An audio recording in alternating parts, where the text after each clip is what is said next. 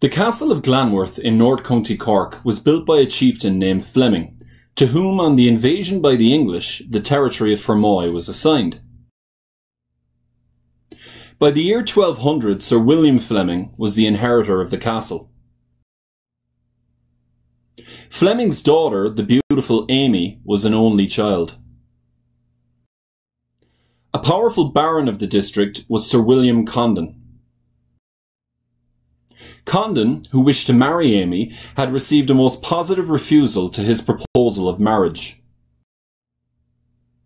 Enraged at this refusal, Condon joined the other chieftains, O'Keefe and O'Cosgrave, and besieged the castle of Glanworth.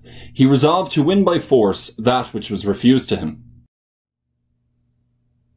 During the attack, Sir William Fleming had dispatched a messenger to find Sir Richard de la Roche, whose trusty band of knights William expected would come and protect his castle. "Let but de la Roche free my lands from that rabble," said Fleming, "and the best reward which knighthood ever won is his." "Fear not for me, father," said Amy.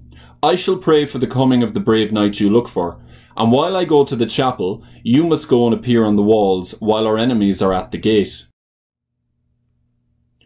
On this, Sir William Fleming then climbed up to the castle ramparts. The sun shone in a gleam of gold as a dense squadron of knights in complete armour streamed down the hill from Fermoy. Pennons fluttered in the air, steel-pointed spears flashed like a forest of fire, and the tread of their steeds was like the rumbling thunder. At the head of this band was Sir Richard de la Roche, and at his side an esquire bore his banner, with 3 roach fish painted on it.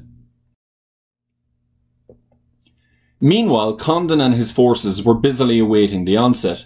The fierce Sir William Condon was seen driving furiously his coal-black steed along the lines of his troops, marshalling their battalions of foot and squadrons of horse to stop the approach of the forces of de la Roche.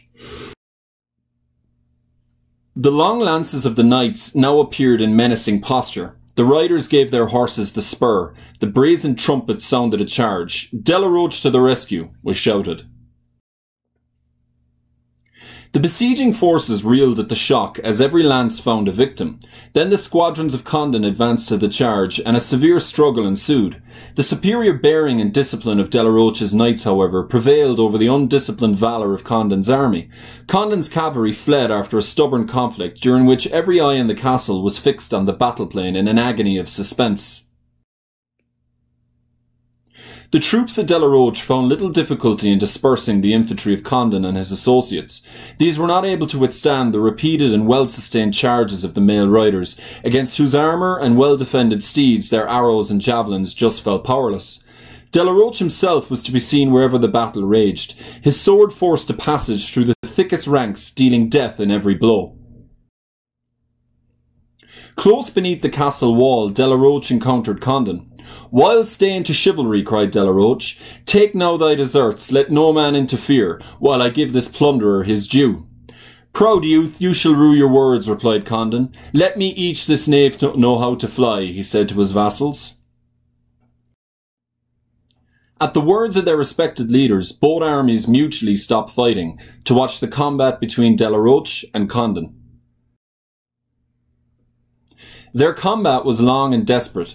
Both knights were perfect masters of their weapons, and fought with the resolve of men who stake life on the issue. Their horses fell dead under blows intended for the life's blood of the riders, and then they fought on foot. Their spears were cast aside, and then they fought with swords until the blades were broken to the hilts.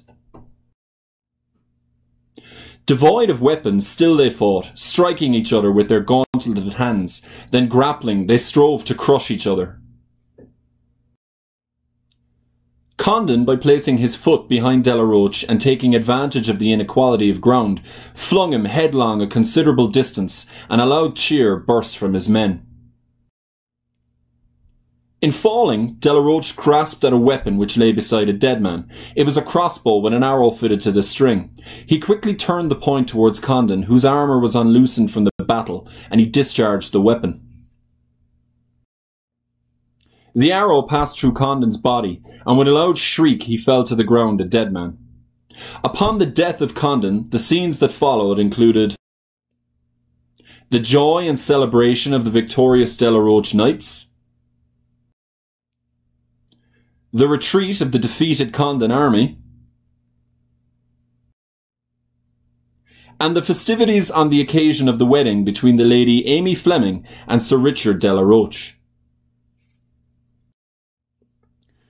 Through his marriage to Amy, upon the death of Sir William Fleming, Richard de la Roche inherited the magnificent castle of Glanworth and a total of 6,900 acres of land in North Cork.